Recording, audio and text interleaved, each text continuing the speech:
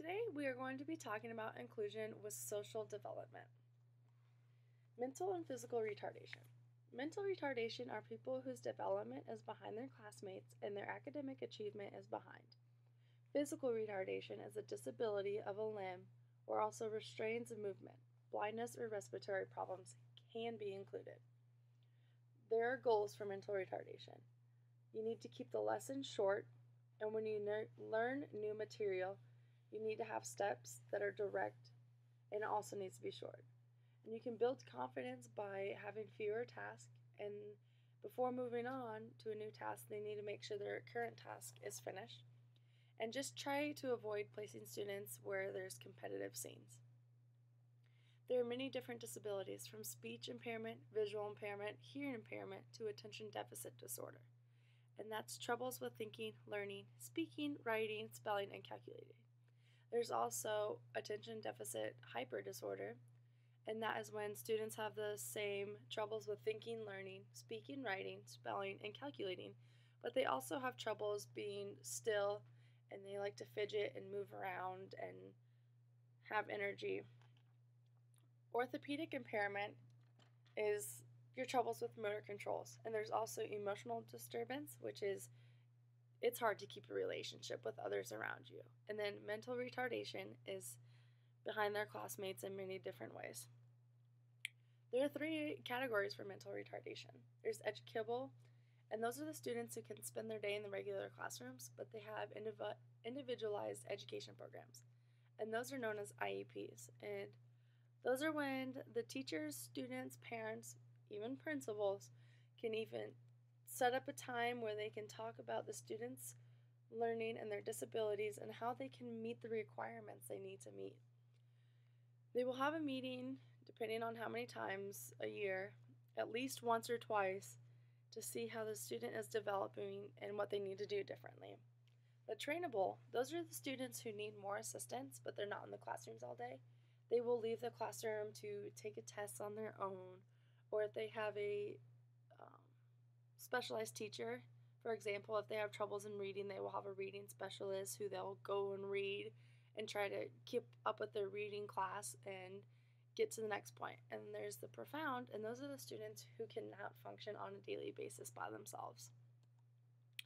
Inclusion. It's also known as mainstreaming, and that's when the schools have to serve individuals with disabilities in the regular classrooms. And when the students with disabilities are in the classroom, they're actually benefiting all the students, and it helps them not to feel different, and it helps with diversity. And full inclusion is when the students in the classroom are in the classroom at all times, no matter what disabilities the students can have. Why inclusion? Inclusion is having students learn how other students learn. You're not going to have the same learners, and you're not going to have the same learners when there's disabilities involved. And so it helps teachers and students to know how to work together and learn about each other. And it also helps the students not to be scared of the students with disabilities. And it helps with self-esteem and not to feel singled out. There's actually a lot of programs to help, and those can be the schools working with the students in the regular classroom.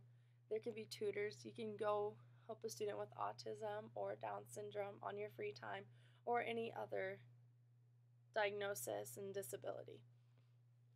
The club I am familiar with is Best Buddies, and that's when students with disabilities have mentors to help them through the day, or just having a friend that they can count on.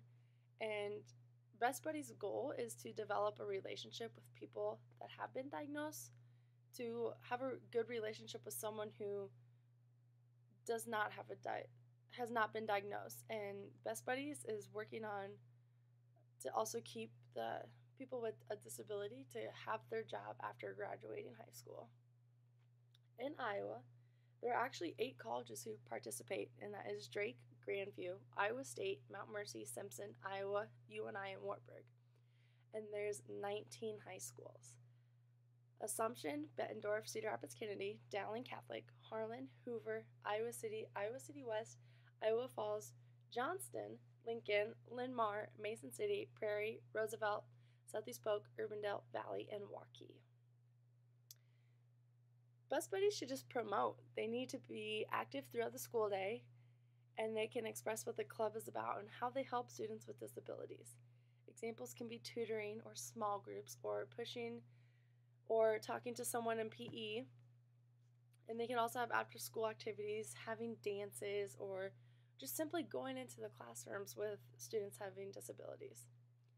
In my high school, Johnston, our best buddies went into health classrooms and they exampled and showed students how students with disabilities live their life. And they had us experience their speech impediment by sticking marshmallows in our mouth and talking. They had us be blindfolded and learned how we couldn't see what was around us.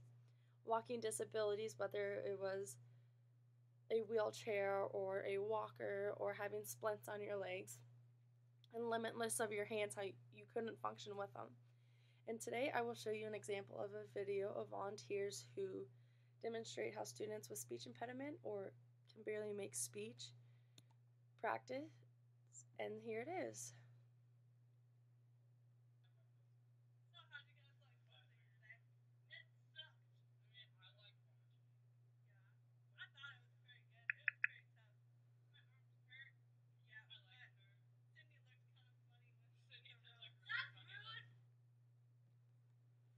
So remember, go out and help a student with a disability because it makes their day and it will make your day to see how much they enjoy your company